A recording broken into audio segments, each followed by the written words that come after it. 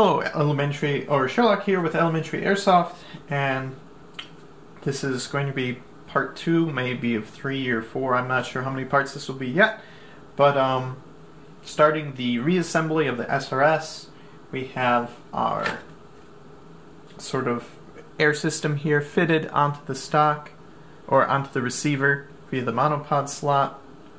I did use a shim here between the body of the gun and the adapter that I had custom made, because apparently this and the threading on here sits a little bit differently than the original, I guess, black body or non-minimized body. So I suspect there may be some variance from gun to gun, so you may need to shim either the outside here or between basically the head of the screw and the body there, and I'd probably just use some styrene because it'd be easy enough to sand and or adjust to the size that you need. But this is locked securely. There's no rotational play here. You can use a wrench here to loosen it or tighten it back up. One other quick note of something that I did off camera is using Dremel, and this is a emery polishing bit. I did go through around all this edges and the seam lines here, and I did dust them lightly because some of them there was a bit of a mold line from when they cast these pieces, so that'll just make it all a bit smoother and stuff when put back together. So just a good simple little thing. So this can sit this half, and we shouldn't need to go back in here again. So it's all together. Now for the mag release, let's see here, I'm trying to remember which, I think this goes on the other side. Yeah.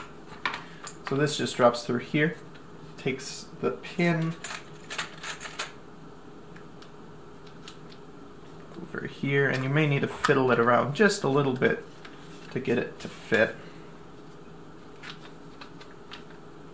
It's sort of like an angle-based thing, so it'll slot into the bottom, right? I think we're there. Should just be able to tap that in.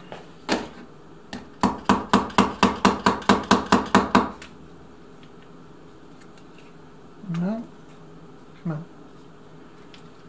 So you're trying to, you see this little bump out there, you're trying to slot it into that blind hole. So I'm going to try looking through the cracks here basically to see if it can get lined up. So that seems awfully long.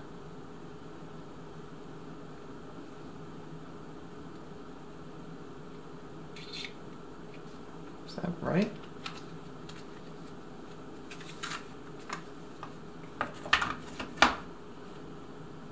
Okay, it is longer because we have this cutout here.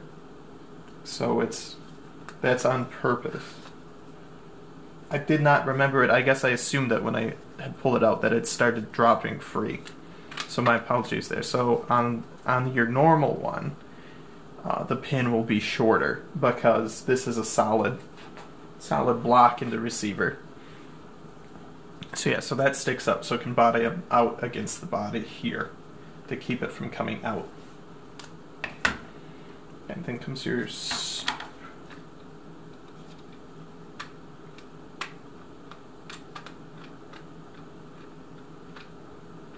then your spring and the mag release button for the other side.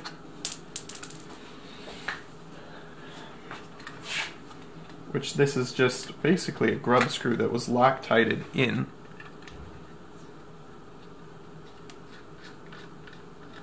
And here, I think it's a little bit of trial and error to find the right amount of rotations you need to do. So I'm going to back it off like 2.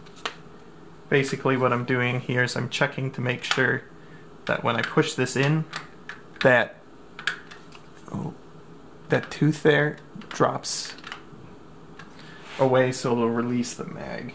Might actually go back one more. I'll just set this together real quick, just to quickly double check that.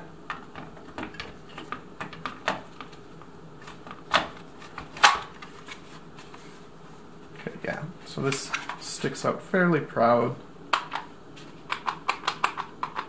Pushes nicely. Actually, I'm going to pull it back apart. And one thing too that I want to do, I'm going to pull the pin here, and I'm going to put a drop of oil on our pin so that everything moves freely and I don't have to come back in here again.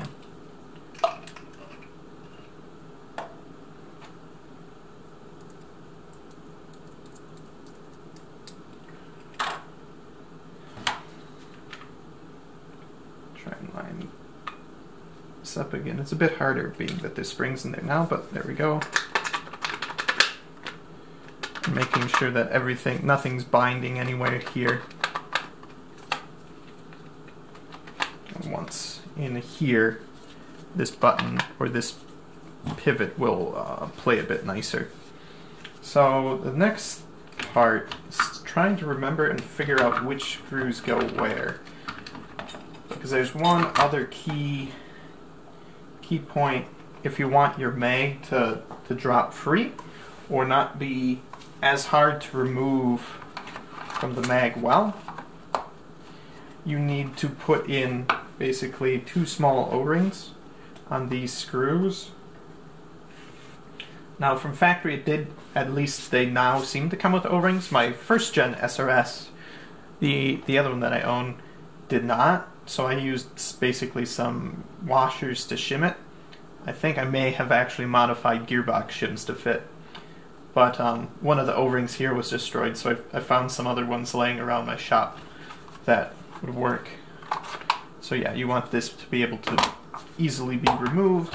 So we want to play around a little bit with that, but before that we need to figure out which length the screws, and I think it's the short guy and sort of the medium guy. The really long ones go in the spots that go through the body. So I'm just going to drop it in to check, and yep, that comes out just to the other side. Check this guy too. It might actually be a little bit long. So let's also try another one. It's a touch shorter. Yeah, and that seems flush, so this guy must go up here. It's a little bit of trial and error. Yeah, and that seems right. So I'll just see if I can separate our halves here. I'm going to remove this one for now. So then on the front, I'll slip one of these washers over. And my other thought here was, once again, I mentioned a couple of times, styrene. I really like the material. It's a pretty easy to work with, easy to sand, pretty malleable material. Is basically just make some of your own washers, you know, just drill it out to a size, sand it down until you get the right engagement. And I may end up doing that, but I just wanted to give this a go first, because you can tighten these basically as much as you want. And I just did it this way because so the O-rings won't slip out and I'm not fishing around with it. There we go.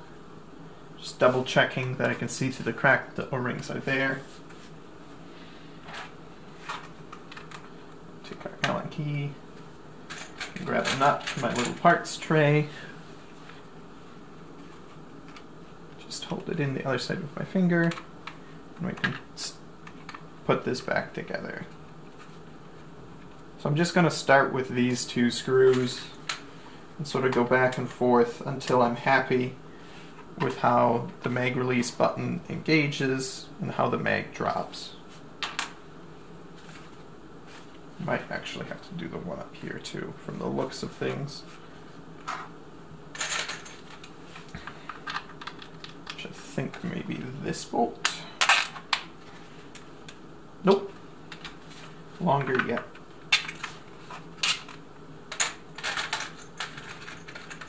I didn't separate all these by length, so I'm just going through them. I have my little parts tray, I guess it's off camera. It's handy to keep little plastic bins or parts trays when working on this kind of stuff, so you can store each part. Okay, that hole is a little more captive, which is a good thing. And we'll be sure to tighten that guy down nicely. Just because I want it so that this part is being squeezed as tight together and this part's being squeezed as sort of as tight together as it was intended to be. Let's get that back in there. Check.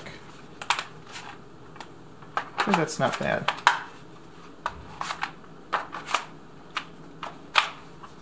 Oops. It's a bit weird with the extended follower.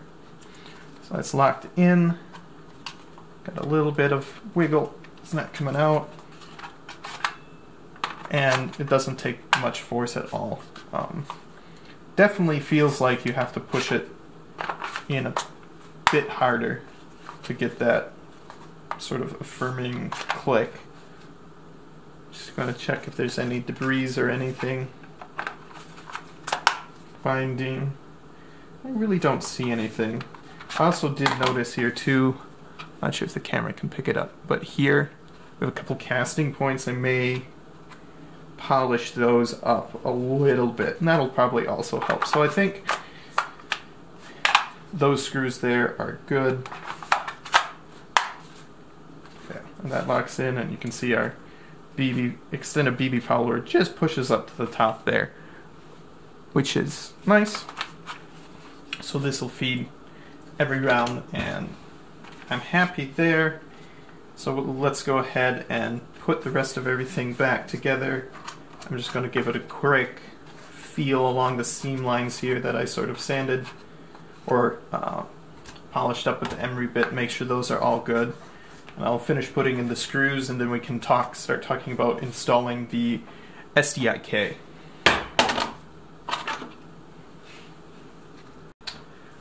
Okay, so I got everything screwed back together. I will note that on the QD sling swivel points, that's the only ones I did add some blue Loctite to, just because if you have a QD swing swivel, it's going to try and rotate this some if it binds, and that may try and come out.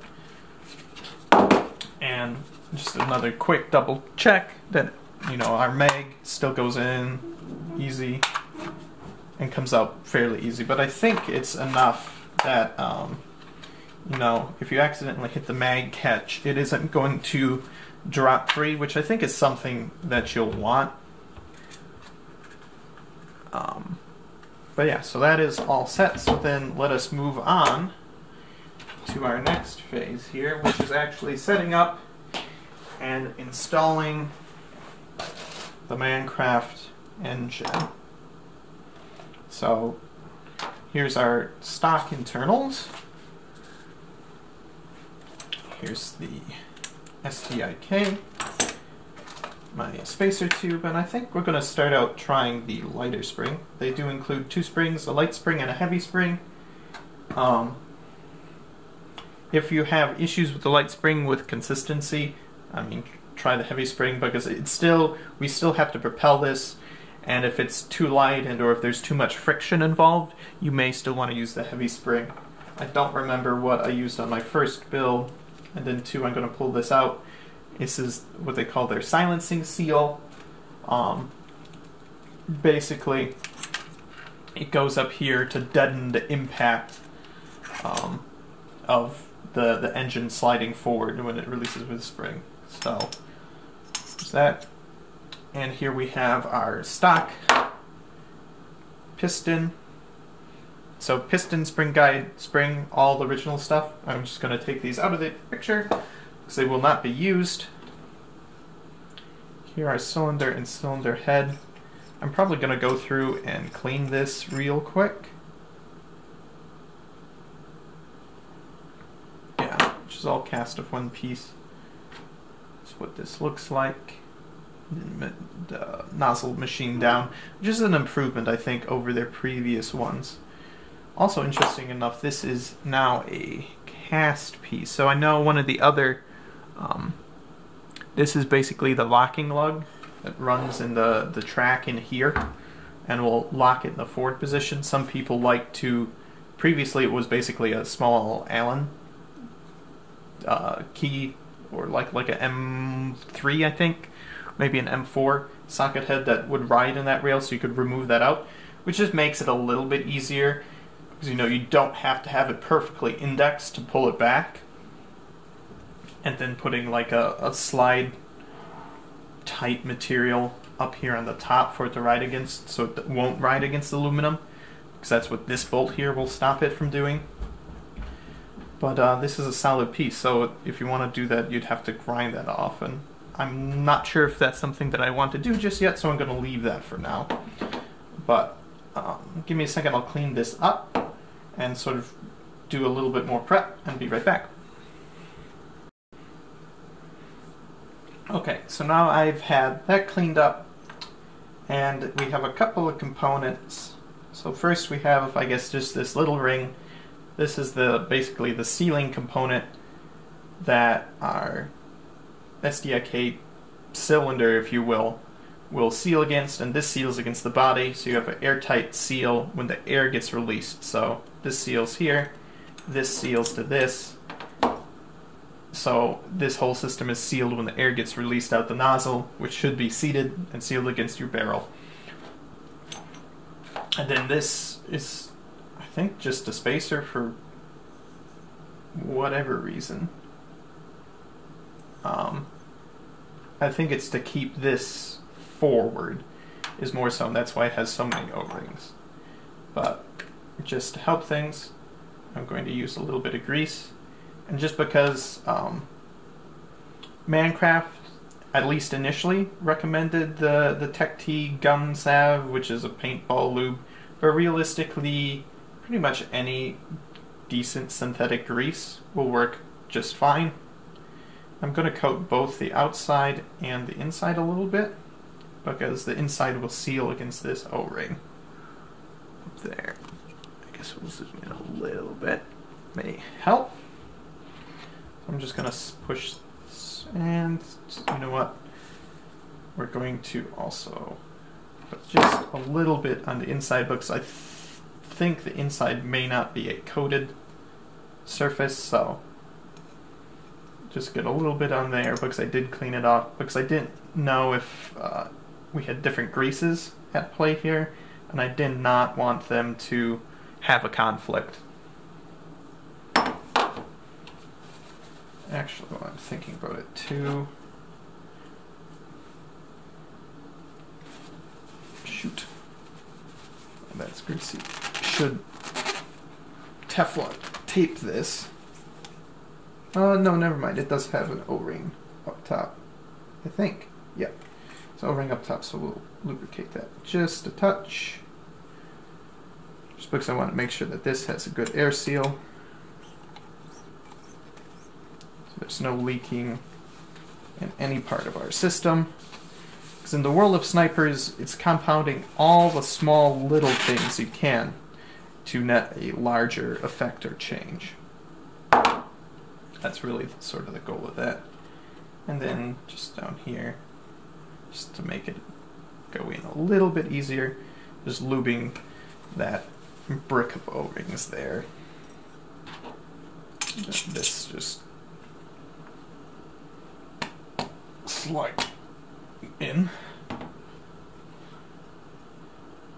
And that will hold basically our sealing component where it needs to be, because this is going to be much harder to remove. But you could pull it out if you really wanted to. It's just not going to slide back by friction. And that feels like it's seated nicely. So So now we're going to start entering the world of math. So this gun in particular takes a 303mm barrel, which is more or less the, I think the VSR, the bullpup, not the bull, VSR G spec, takes a similar length barrel. But so basically this whole chamber here of the SDIK is basically, you can think of it as a measuring cup. It measures that amount of air. Pull the trigger, basically this moves forward, pulls the plug out of the front, and it dumps that whole amount of air. Now, given that this is sort of designed to work from anything up from like the one that takes like a 700mm barrel to the one that takes a 300mm barrel, I've got some of this is what they call their volume reducer. Basically, it looks like PEX with electrical tape wrapped around it. So we're going to use this to reduce the volume of that measuring cup. And I have their formula jotted down here, and you can grab this off their website as well. Woo. But basically, it's 6,500 minus the value of 80 times the length of your barrel in millimeters divided by pressure in bars, and then this whole thing divided by 500. So relatively, knowing from how other HPA systems and stuff in the past worked, I was targeting 110 psi, which is 7.58423 joules, not joules, bars. So then putting that into the equation, basically I come out with that I need 6.6 centimeters of this tube to be about volumed right. So I was trying to pick apart this equation. I believe our 6,500 is the volume of this chamber, and then we're dealing with 80, which I think they're using that as a flat factor of the area of your barrel. So, you know, if you take area of a circle times length, you get the volume of a cylinder. But if you look at like a 6.01, its volume it's only like 30 or a bit less than that. So I think they're using sort of the same rule of that you use in the AEG, that you want like a certain percentage higher of volume because you don't want just the exact amount. So this whole thing is a little bit of guessing game, and this will just help efficiency a little bit. It'll help muscle report be a bit quieter because you don't have a ton of air. It'll also help reduce joule creep, which in my opinion, it's something that happens, but it isn't something that you should build for and try and maximize. Yes, it's technically a way of cheating the system, but it's also potentially dangerous, especially when we're talking about high pressures and the world of snipers. So I'm just going to grab my calipers here, try and get this guy flat, and measure out 6.6 centimeters, or 66 millimeters.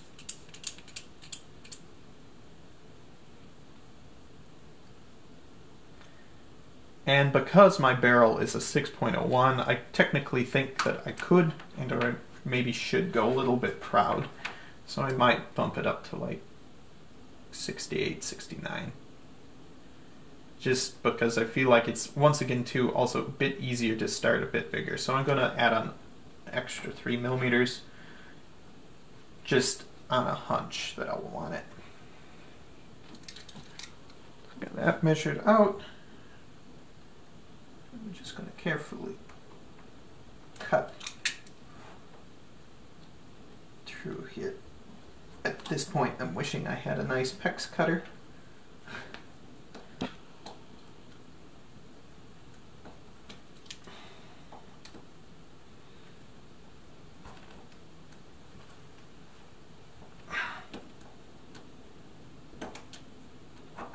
Which apparently, there we go.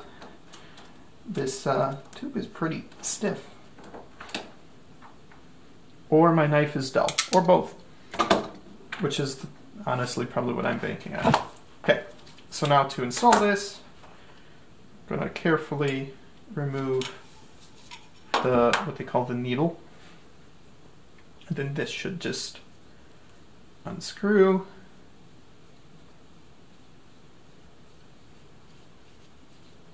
It's quite a long thread. And in here you can already see there's sort of like a nylon, I guess, bushing or Delrin. And I think that's already a volume reducer. So this is going to slot in there. And just to make it go in maybe a little bit easier, I'm also going to grease it lightly. Also going to check and make sure I don't have any burrs anywhere, because I don't want that coming off or getting stuck in here. But this should just sort of fit in there. It's a bit tricky because, like I said, it's a bit bent. So I'm just going to put the screwdriver and hopefully. Actually, I'm still a little bit concerned. I'm gonna push it back out.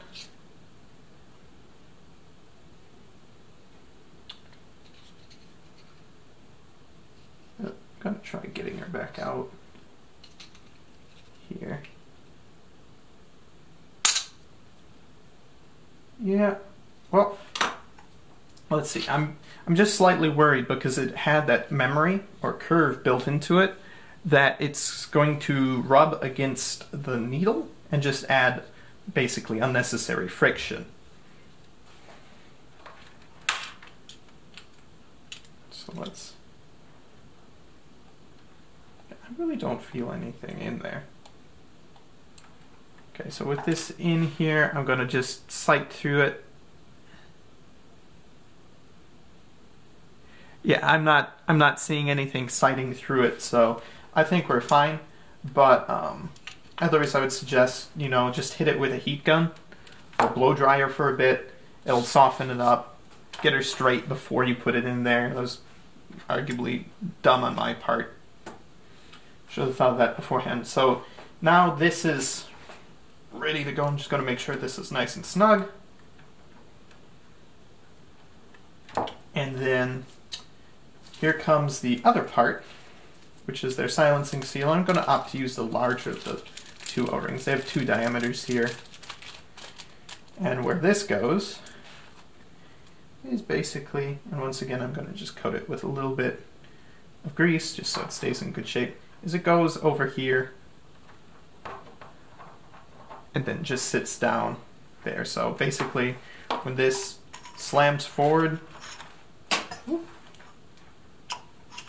it'll hit the rubber on that front ring rather than the machined metal there. So it'll help make it a bit quieter.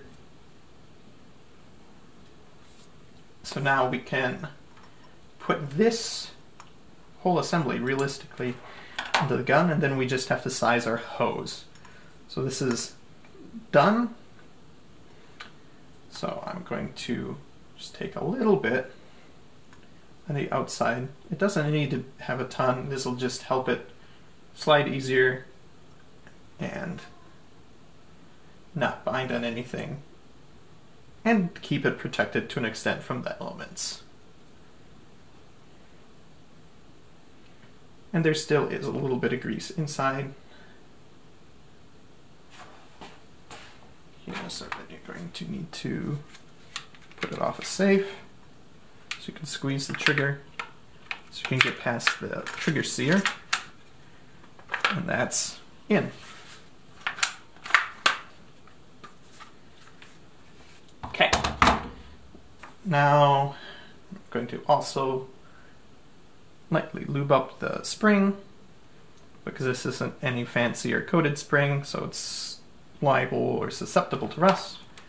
This goes on here.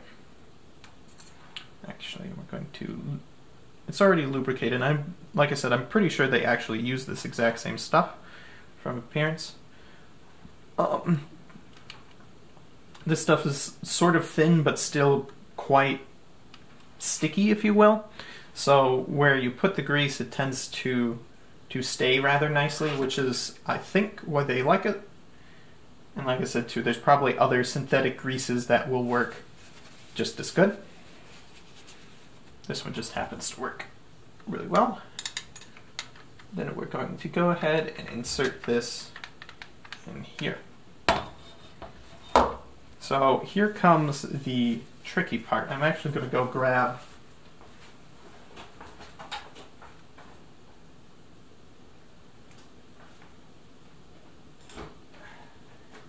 from my other SRS that I was testing with this, so I have a gauge of how long I need to make my tube. And once again here too is like, you have more, but if you can skip the part where you have to take off this little nut and then, you know, re-get it on the hose barb, why not? And I'm going to just use this heavy-duty pair of scissors. This hose is really small. I'm just gonna take it here and just make sure we're getting the same amount or just a touch over, which actually is easier said than done given the fact that this is wanting to flex on me. So I think right there. That's good. And that is not pinched off or anything, though it isn't perfectly square. So I'm just going to square it up with a knife.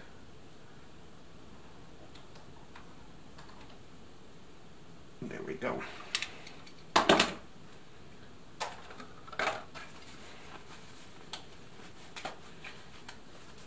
So that is clean. Put this together.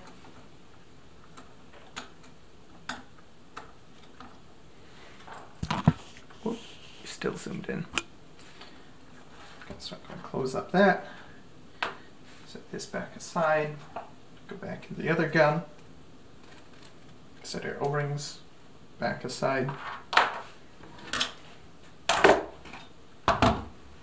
Now here, this should just have enough. I'm going to insert it into our quick disconnect, because these things can actually go quite far in, and they actually need a reasonable amount. Okay, so looking at how this lines up, because this is going to sit a little bit further, I can see already that I have too much by almost a 1/4 inch. But keep in mind that this will be a little bit kinked. So I need to pull a little bit more off.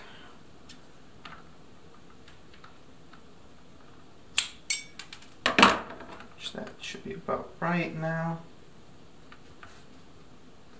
So it needs to go far enough in so that you can seal. And then this guy just screws in like so.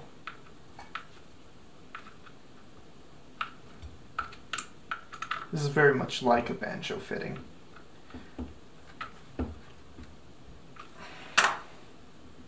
See, that all lines up there, and we have our bleed valve as well. So for now, just to sort of, I guess, dry test everything, I'm going to pull the needle back a little bit so I can hook this guy in, and then plate number 2 can come on. And I know, yes, it still needs to be done is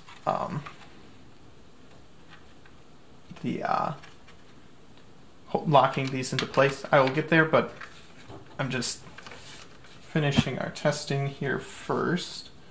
Make sure everything's together as we want it.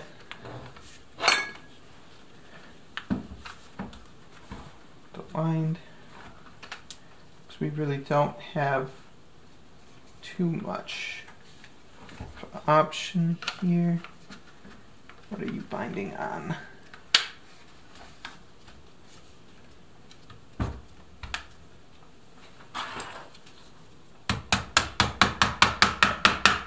Just tap that in. So that's there. And she rotates a little bit. That realistically can kind of do whatever it wants. Looking here, I might actually need to pull out more of this material because I'm seeing that it's just touching our pressure release or our valve there. So